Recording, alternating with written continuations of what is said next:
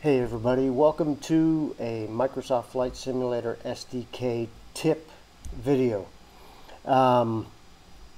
Most of you that develop software already know this, but for you people that are just getting into it, or some people that just don't know, okay, this video might be for you. All right. In our video, in our creating our directories for our projects, okay, there's in the package sources, there's the folder modelLib. That's pretty much default. Okay, when you build your package, you're going to get in the my company scenery folder, you're going to get a file called modellib.bgl or bugle file. Okay, that is the generic naming of the model library file. Okay, if many flight simulator designers, scenery designers use the same name, and you're putting all these scenery in your community folder, this has the potential to cause conflict in scenery. Okay, you could overwrite, or not really overwrite, but you can override in an essence somebody else's scenery that they've spent hours and hours and hours working on, and somebody's not getting their scenery correct. Okay, I mean, not the designer, but the customer, consumer, flight simmer, whatever, is not getting the scenery that they downloaded, okay, loaded properly in their sim. So what we need to do right off the bat is, when we create a scenery file structure, is to make sure that modelLib directory has a unique name. Okay, so let's come down to my my second version of BKL. Notice that my modelLib has something unique in front of it, BKL2 in this case. All right, so all my models, my directories that have the buildings and all that kind of stuff for this particular scene, is inside this folder. Now, the next step is to tell the SDK the new location, since it's not the generic default name for the model library. Okay, you've changed that directory name, so the SDK needs to know during the build process that that location has changed. It's basically changing the path name to the asset directory. Okay, so let's move this out of the way.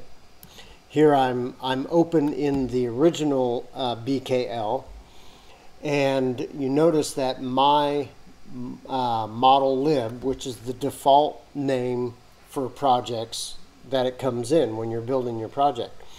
But if you come over here to the inspector, notice that when I first built this, it was pointing to modelLib. Then when I build this scenery, I get a file in the my company scenery, my company folder called modelLib.bgl. Okay, because this says my modelLib and this says modelLib.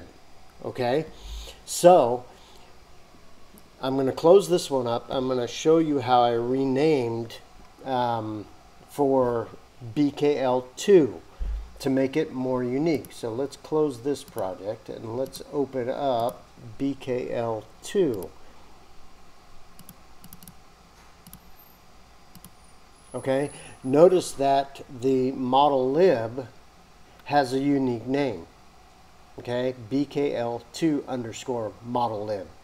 And if you look, if I click on that and you look over to the right in the inspector, here's the unique name that I'm giving that bugle file now, that BGL file.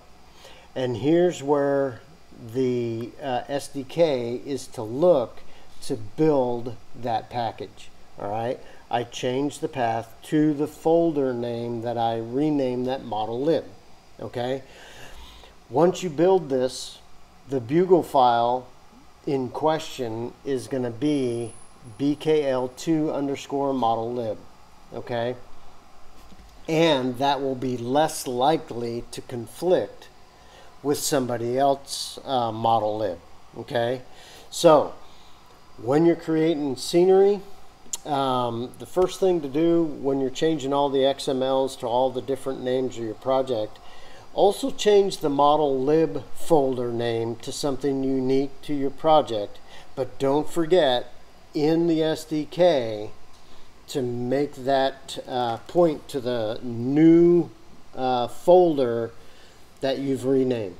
I hope this makes I hope you understand what I'm talking about.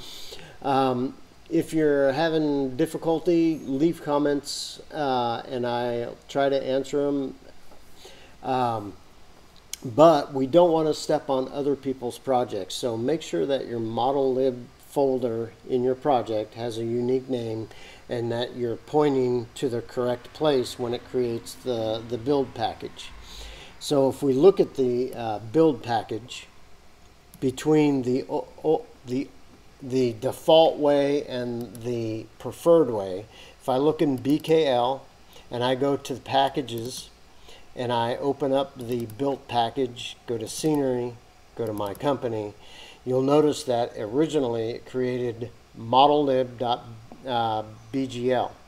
Okay, but in the new way or the preferred way, if I go to BKL2, go to packages, open up the package, go to scenery, my company, that Bugle file has a more unique name that will not conflict with somebody else unless somebody else creates a project exactly named that I have.